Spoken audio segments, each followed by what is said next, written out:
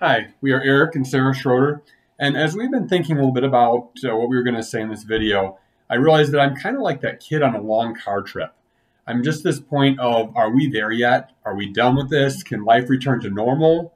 Uh, and as I thought about that a little bit, I realized that I am just kind of in survival mode. I'm just kind of trying to get through this rather than being intentional with this time and taking this time as a chance to grow as a family, as a chance to reach out to my neighbors in new and creative ways. So we thought we would just take these few minutes to share some of the things we are doing, and then some of the things that I'm hoping we will do in the future and that we can encourage you guys to do as well. So Sarah, why don't you share some of the things that we've been doing as a family lately?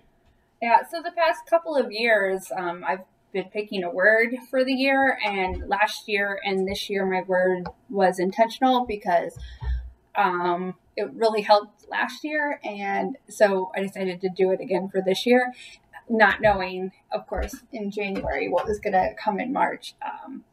But it's one of those things that just taking each moment that you're given and making the most of it.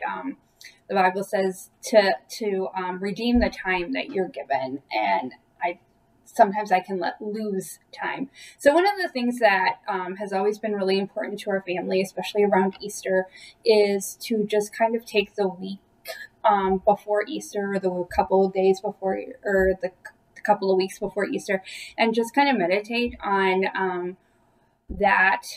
Usually we've done the resurrection eggs with the boys since they were really little, but they're getting a little bit older, and so we decided to use a different resource that we got on Amazon with The Garden, the Curtain, and the Cross, which is a great book. You should check it out. And if you have 2-day free shipping, you can get it before Easter. But they had an Easter calendar, which is like an Advent calendar. And so we've been going through that with the boys for the past couple of since last Thursday. And we've been having great conversations. The boys have had lots of questions as usual, but we don't have anything else going on, so we can answer them. And so it's been really great to be intentional with answering those deep questions that a 10 and almost 8-year-old have. We've also just been, like, when we run into our neighbors, we stay on our side of the fence and wave and talk and just check in on them. And that's been really special to just, even over the fence, just be able to communicate with others that we're not alone.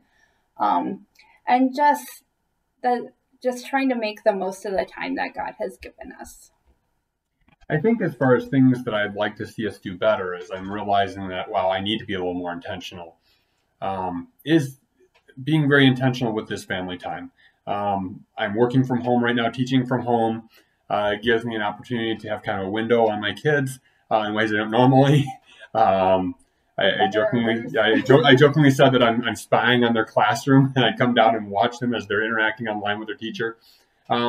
But just taking that opportunity to kind of be able to build into my family and to be intentional with that and really recognize that this is kind of a gift in a way, to be able to have that opportunity.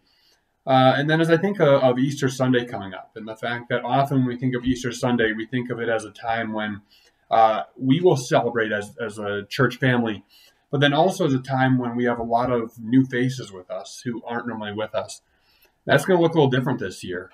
But that's not an all bad thing, because I really think that there are people who will come to an online service, who will watch over the internet, that might be intimidated by the idea of actually stepping into a church building. And so I think it's all the more important to take this opportunity, even though it's a little challenging to do so, to invite neighbors, to invite those who maybe aren't part of a church family, to participate virtually with us on Easter Sunday morning and be able to hear the gospel preached, because they're more likely to respond in many ways than they might be if they had to face kind of that intimidation factor of actually coming into a church building.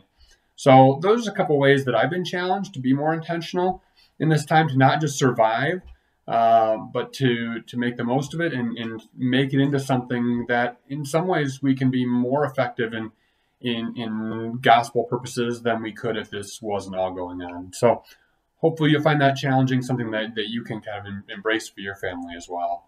Yeah, and we're praying that you can also be just know that we're praying for you to be intentional with this time as well. And that it is hard. This is not an easy time, and that we are here with you, struggling with you, and have high times and low times. But know that you are in our thoughts and prayers as well. And we miss you, and we look forward to when we can all get together again soon. Bye.